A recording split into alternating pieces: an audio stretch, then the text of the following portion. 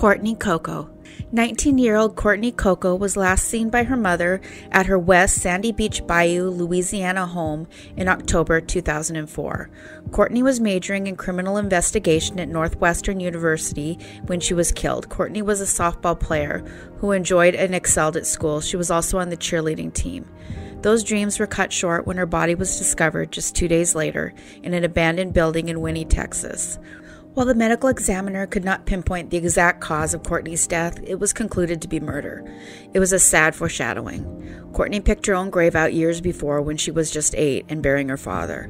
She currently rests in that grave and is finally getting justice. Now, nearly 2 decades after Coco's body was found, her suspected murderer has been arrested. David Anthony Burs, 43 of Boyce, was arrested in April of 2021. He has been charged with second-degree murder of Courtney Coco. A motive in the case hasn't been disclosed. Holly Simmons. Holly Simmons was a 46-year-old nursing tech, and she was a single mom who lived with her 2 teenage daughters. She disappeared on November 27, 2006, directly after she dropped off one of her teenage daughters at a bus stop in Buchanan Dam, Texas.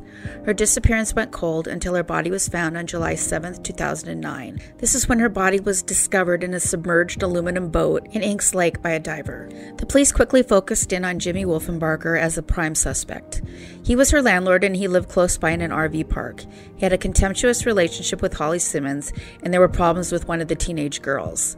Wolfenbarger, who was recently named as a suspect when the case was first reopened in 2016, is suspected of strangling Simmons to death using a wire, a cord, or a similar ligature.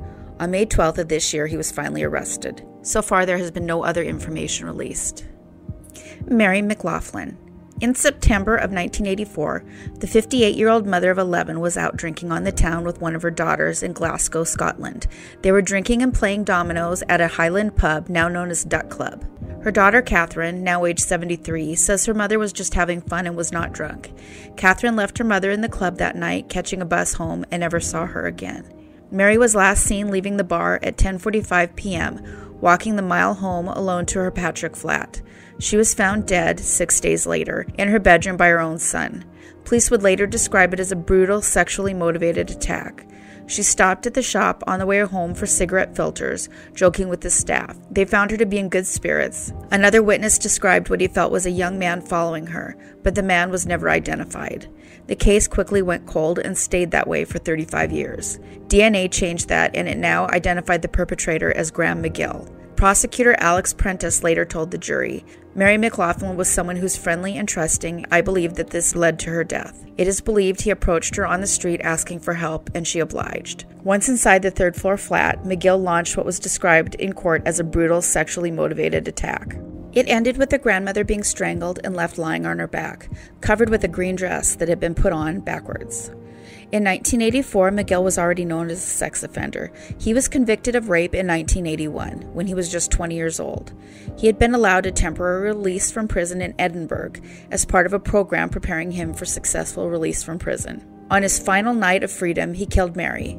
By the end of the month, McGill, who had just turned 23, was a free man, and he thought he had gotten away with murder. In the case of Mary, it was in 2019 that the ligature knot changed the case. They were able to untie it and get pristine DNA that was preserved from a time when DNA wasn't even a tool that was used. It was during previous examinations of this cord that Mary's DNA was found, but there was a trace that they were not able to analyze. Vast improvements in technology from the last time made all the difference. DNA was obtained from the rope as well as a cigarette. And when it was run through the Scottish database, police finally had a prime suspect. At the time of his arrest, he was still being managed as a sex offender, but was working in the Glasgow area as a fabricator for a company based in Linwood. McGill was recently found guilty. It came out at trial that he had previously been jailed for life in 1999. After being found guilty of assault with intent to ravish, he was again released after only 8 years. This was in 2007. He has once again been jailed for life, but he can be released after 14 years. I hope you enjoyed today's story. Please hit the like and subscribe button if you haven't already. Take care of yourselves and each other.